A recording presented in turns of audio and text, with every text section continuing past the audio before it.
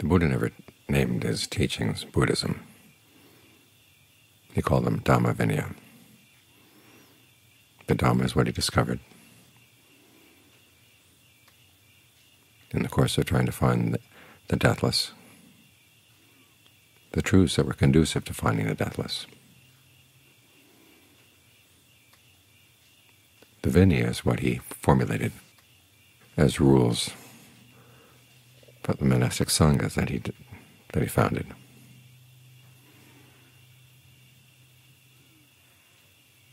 But the two go together, because the rules, of course, are based on principles of Dhamma.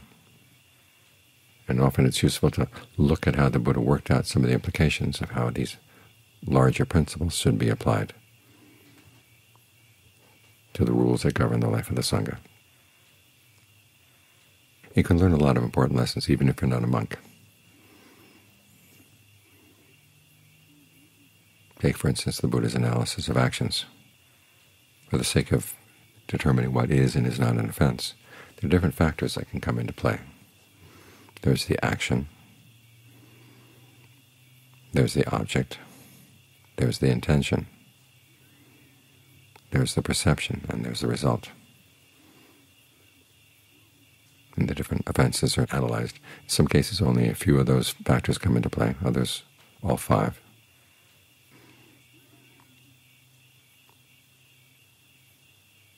For example, take the precept against killing. There has to be the intention that you want to kill the animal, and then if you actually have an object which really is the animal, you perceive it correctly as an animal,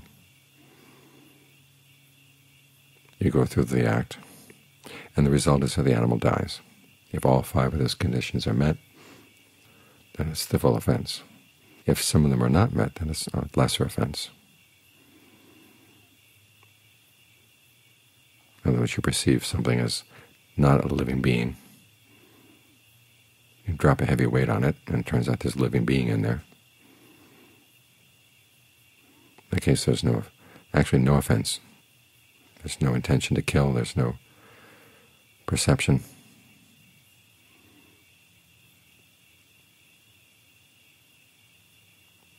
And so as you go through the day as a monk, you have to be very careful about your intentions and how you perceive things.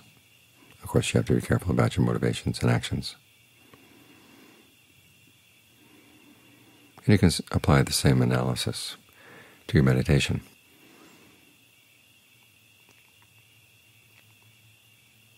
The reason you'd want to do this is because applying an analysis like this develops a lot of the factors for awakening. For instance, if you're careful as you go through the day, you have to be mindful to keep the rules in mind. And you have to be able to analyze your actions. What was the intention? What was the perception? That's analysis of qualities, the second factor for awakening. And of course there's the effort that goes into this.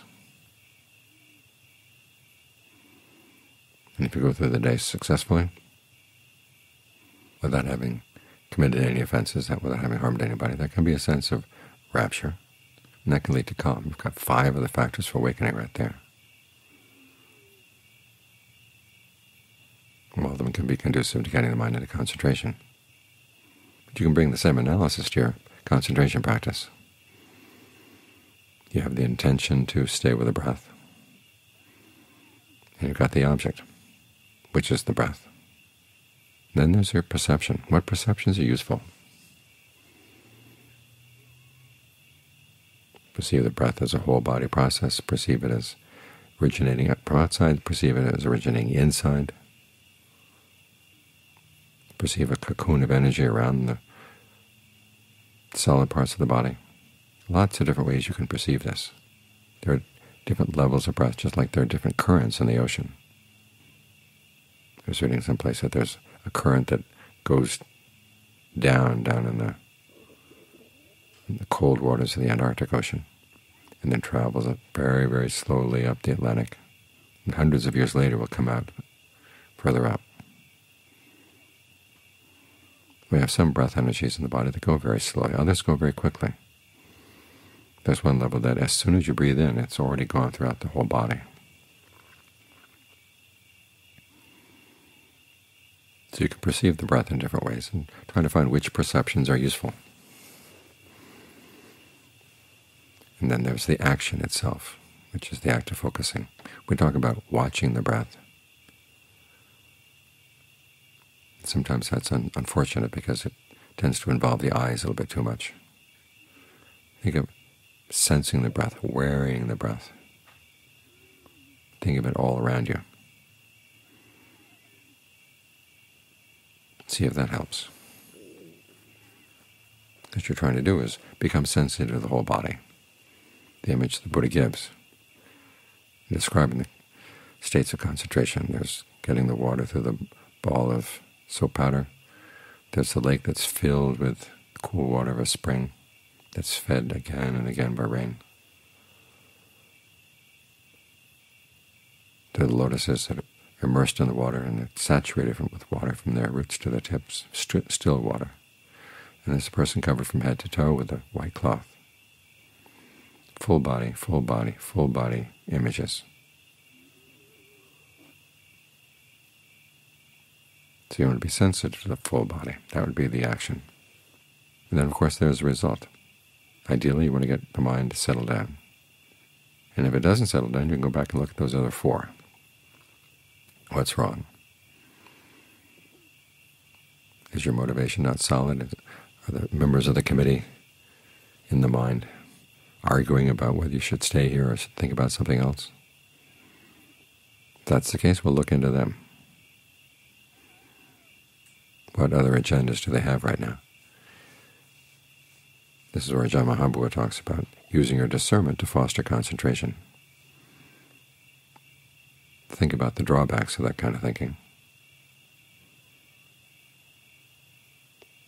or whatever the other agendas are, until you realize, okay, you don't really want to go there. It's not in your best interest.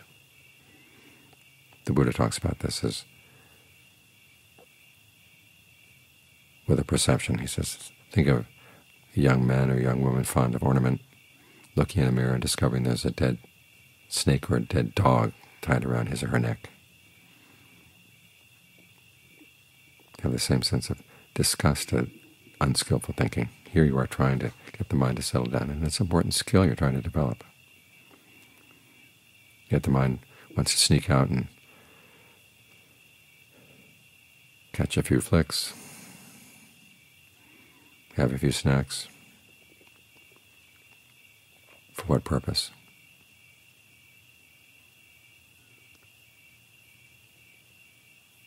That's the intention. Then you look at the perception, the different ways you perceive the breath. The mind is unwilling to settle down with one perception. What other perceptions can you try?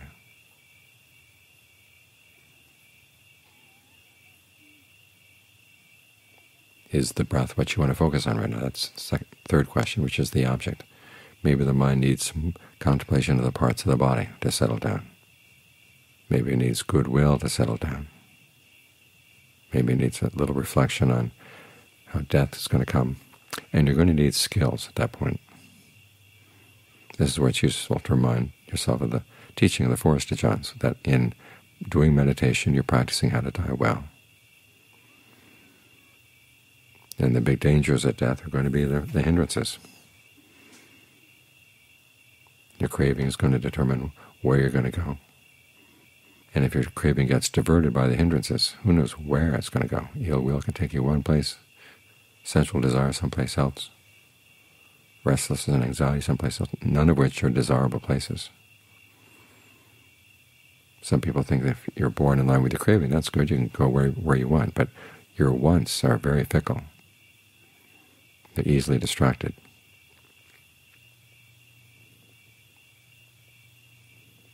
So if you can't deal with the hindrances right now, how are you going to deal with them when the body is a lot weaker?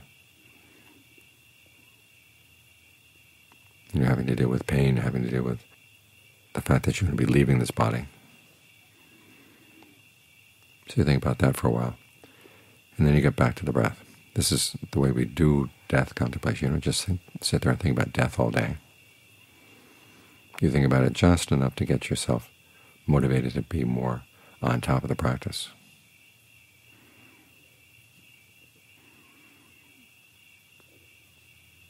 This way you can use this analysis of motivation or intention, object, perception, action, result. To fine-tune your meditation. And you can develop the same factors of awakening. In fact, you can develop them deeper. You have to be mindful to do this. You have to be engaged in analyzing the qualities of the mind as to what's skillful and what's not. You're putting in the effort. When things finally settle down, there is that sense of refreshment. It starts out with the mental refreshment and then spreads into the body. Everything calms down, you can get into concentration. All the factors for awakening. When you get to the higher levels of concentration, they're based on equanimity. So it's good to borrow some teachings from the Vinaya every now and then. Apply them to the practice, even if you're not a monk. Think of how they apply to your daily life and also how they apply to your meditation.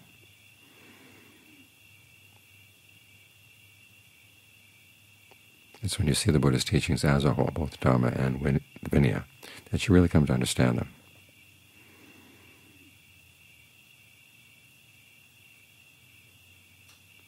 A while back there was someone who said that Buddha never really taught truths. He had our modern idea that truths are relative.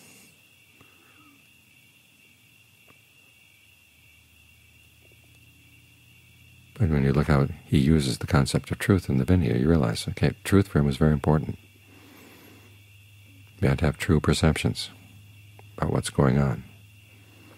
If you're going to make an accusation, you have to be true in citing your source. Was it something you saw, something you heard, or something you just suspected? You have to be true in giving an account. As for the person being accused of an offense, he has to give an honest account of what he actually did.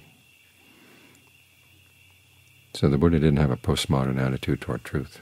Truth for him was very important. Truth of your perceptions,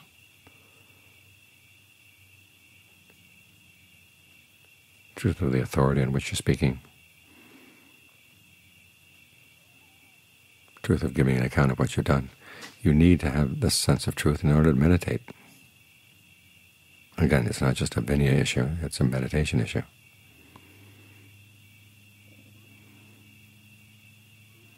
When you're engaged in mindfulness, you want to be true in your perceptions.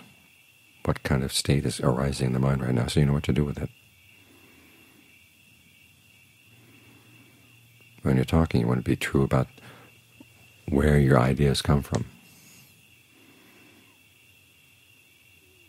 both when you're telling other people about them and also when you're talking to yourself.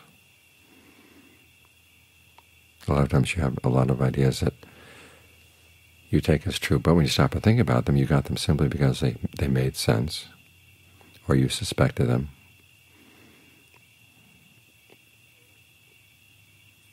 or somebody told you about them. But to what extent do you really know?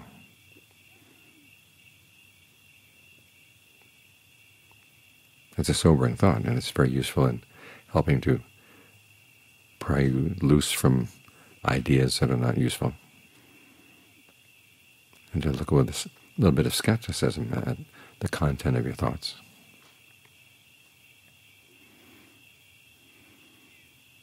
And there's the truth of giving an account. Again, it's your account to yourself.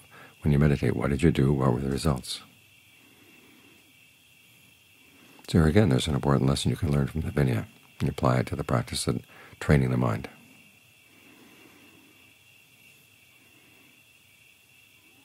So remember, there is Dhamma in Vinaya,